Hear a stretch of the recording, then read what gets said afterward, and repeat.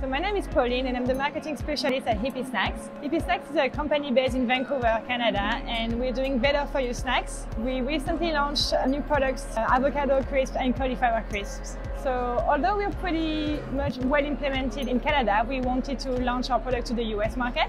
And for us, it was really important to understand what our target customers would actually want from our products. So targeting customers through sampler program was a really easy way for you to understand better like what our customers want from us and what they're looking for in a healthy snack.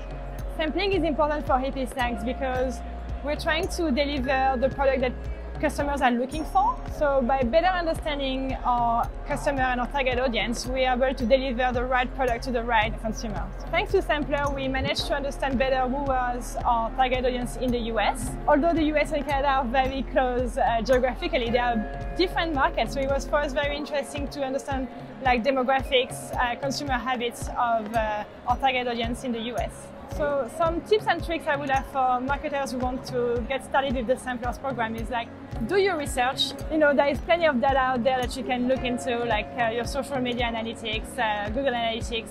Try to understand like who you're trying to reach to, and the Samplers team is always here to help you get started and get to understand who you're trying to reach with this program.